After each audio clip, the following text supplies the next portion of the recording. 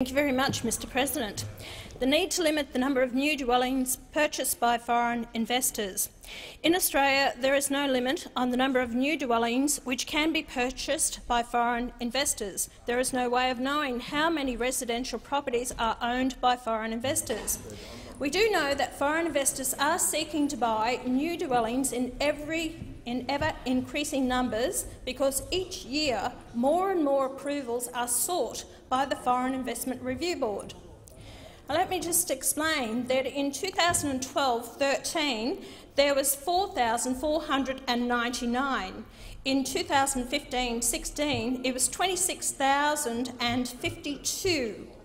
Now, in a 4-year period from 2012 to 2016, foreign investors were given approval to purchase 62,440 properties.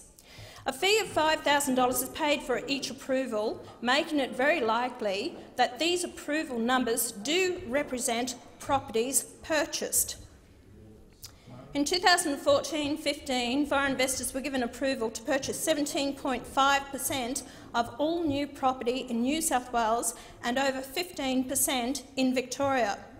It is not unreasonable to suggest that in areas of Sydney and Melbourne, the percentage of new dwellings being bought by foreign investors is likely to be 30 to 40%, displacing many Australians wanting to buy in these areas.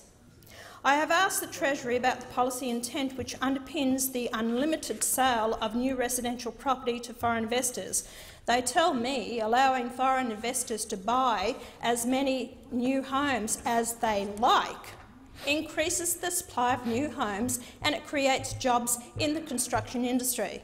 Well, this is bureaucrats gone absolutely mad. Probably these ones that live in Canberra can have their homes, and it's got no relevance to people in Sydney or Melbourne who cannot buy homes in their own cities or where they've grown up as children, wish to be around family and friends. So this is nonsensical and it's ridiculous. Yes, I support the building industry by all means, but not at the expense of Australians owning their own homes.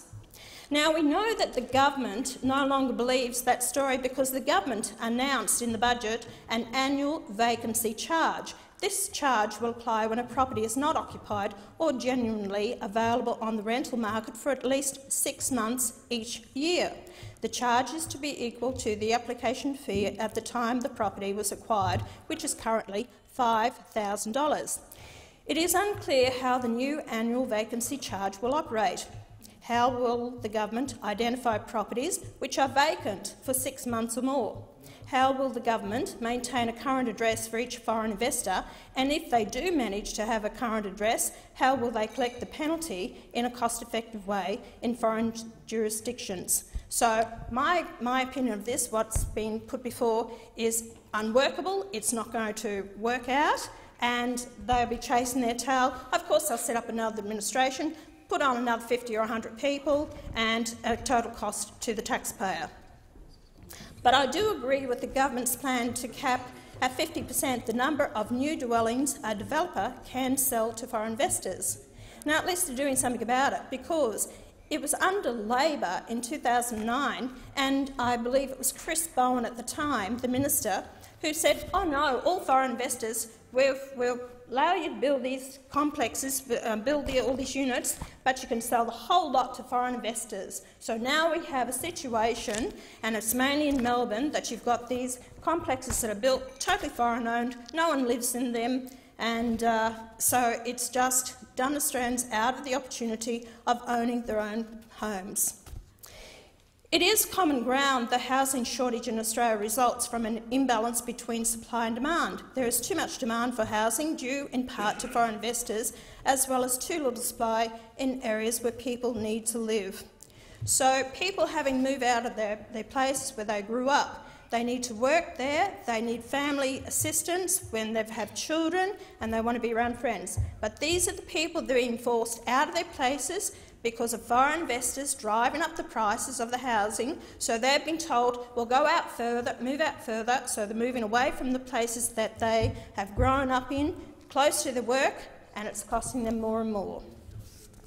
The government wants to increase the supply of new housing. This plan voids the need to deal with the underlying problem. Very few people are talking about the demand side of the housing problem, but I am going to. As a community, we do have the ability to reduce demand by slowing the rate of immigration into this country, and this is something I have advocated for a long time. A reduction in the number of migrants, together with changes in the ability of foreign investors to buy residential housing, would make a genuine difference to the lives of so many who would dearly love to buy a new or existing home. The present rate of immigration is too high, at 190,000 annually. The figure should be reduced to around 100,000 until we can rebalance housing, jobs and infrastructure. We cannot provide sufficient quality housing at a price ordinary people can afford. This is evidenced in the alarming increase of homeless people on the streets and the number of families and children sleeping in cars, in hospital parks, car parks, or where they feel safe. The advocates of unlimited immigration through the humanitarian program or the point system show remarkably little interest in the Australians who already live here and are struggling. The Australian Greens want to open up our borders to anyone, but they always want others to pay. My suggestion to the Australian Greens is that they and their supporters take up sponsorship of the new settlers. Take them into your home, pay all their outgoings, and don't burden other Australians. The shortage of housing in Australia is a government-made problem and can be solved by government. The buck passing between the federal government and the states need to stop. What stops the government reducing the number of new migrants, refugees, 457 visa holders and those buying their way into this country? The answer is that, while our productivity remains low, the only way to grow the economy is to increase the size of the population. Well, they are wrong. Big businesses are the ones that will profit from this. They are the ones that are making the money out of it, while Australians are queuing for housing, health, nursing homes and everything else that was available to them, even jobs. The federal government needs to be honest with the people of Australia and tell them the truth. The truth is that poor decision-making by successive governments has led to a less productive economy that we might otherwise have had.